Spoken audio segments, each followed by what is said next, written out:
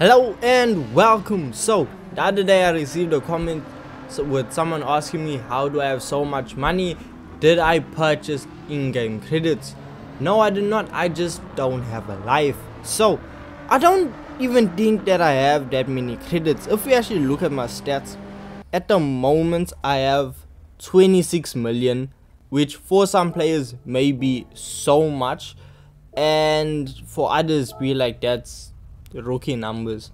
But if we take a look at my stats, we can see that, look, credit spent on cars 236 million, credit spent on tuning is 49 million, which is lower than I expected.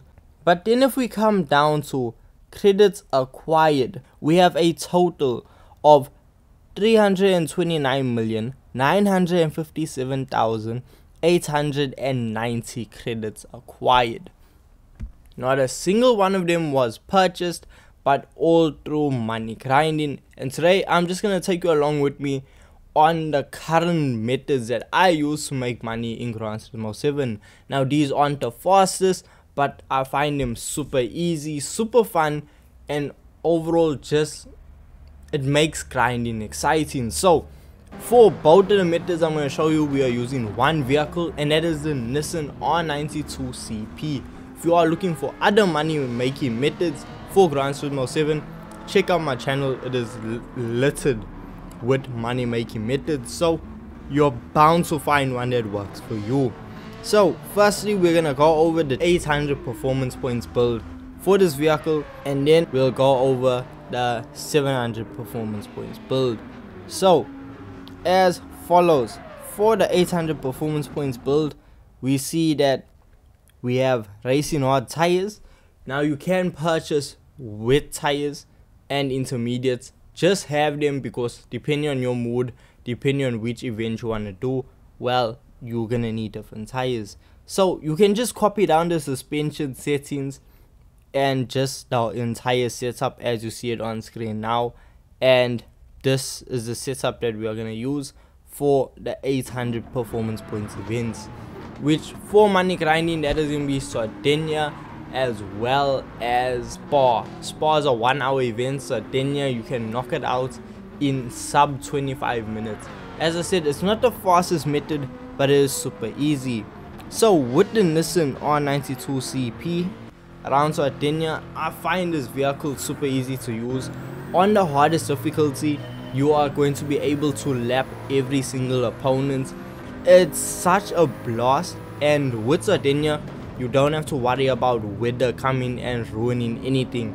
You can stay on racing hard for the entire race. You can do a no stop strat using this vehicle around Sardinia, making the earnings super easy and super simple. By putting the opponent's difficulty over to hard, it does make it a bit more challenging.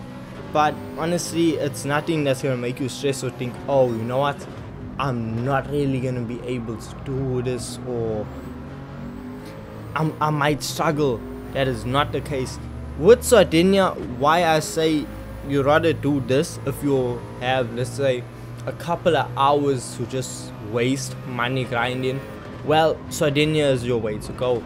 You can do the Escudo around Tokyo Expressway, but with the WTC 600 around Tokyo Expressway, there's just so many small issues that can make you lose your clean race bonus. Whereas with Sardinia, I can ram every single car off the circuit, cut as many corners as possible, and I'm still gonna cross the line with a clean race bonus, except if you overtake under yellow flag, which I have never seen occur around Sardinia. So that's the only way you can actually lose your clean race bonus on this event. Now when it comes to using the R92 CP, for the first stint, we are going to be running the vehicle on fuel map level 4. You should be seeing yourself set lap times around the 1 minute 36, 1 minute 35 second per lap mark. But once you do that at the end of, let's say, lap, I think it's lap 8, then you are just gonna head on into the pits. You're gonna let the car refuel all the way, just refuel the car all the way up to 100%, change out your racing hard tires and put on racing hards. You only need racing hards, you don't need softs or mediums. Hards are perfect and work absolutely fine. So then you are gonna come out and just complete the race, but you're gonna set your fuel map over to fuel map level 3. Now when you actually reach your final lap, you should have enough fuel to set your fuel map over to fuel map level 1 and do an absolutely insane lap for your final lap. And after that, as I said, you should be able to come in and finish the event in just under 25 minutes. Now there are vehicles that go a lot faster around the circuit, and I will be making videos on those cars, but for now this is what I use almost on a daily basis. So we earn ourselves 727,000, which isn't the highest earning event, but as I said, if you have a lot of time to kill and want to money grind back to back to back, this really is the best event to use. Then we have the WTC 700 around Le Mans. Now when it comes to tuning settings, you can see the difference on screen right now, and you'll notice that the suspension doesn't change throughout this video, and that is because the suspension, I just have it dialed up for you to use it around any circuit. If you're unhappy with it, by all means change it. It's not gonna affect your performance points rating. Then the main things that change are your downforce, your ECU settings, your ballast, as well as your power restrictor, and whether or not you're using a turbocharger. So those are the biggest things that change. So once you copy down the settings, you are ready to go. So now for the WTC 700 around Le Mans, super easy. Set your vehicle over to fuel map level 1 and leave it there for the entirety of the event. Since you're going up against group 4 vehicles, yes, it does feel a bit cheap. I know people complain and don't like it, but honestly, when it comes to money grinding, you aren't really looking for a challenge. You just want to make money as fast as possible, and the R92 CP is actually one of the fastest vehicles to use around this event. Now they are faster, but as I said, this is really up there with being one of the fastest.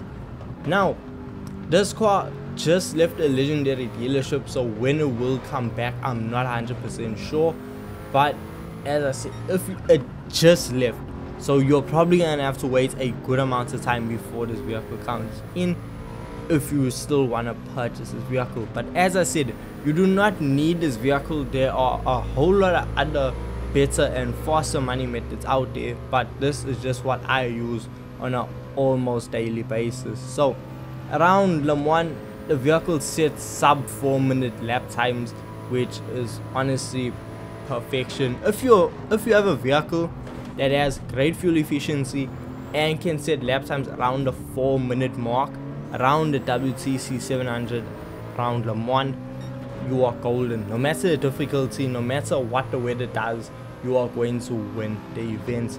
The only way you can lose your clean race bonus is the same way as Sardinia. If you overtake under yellow flag, that is your clean race bonus gone.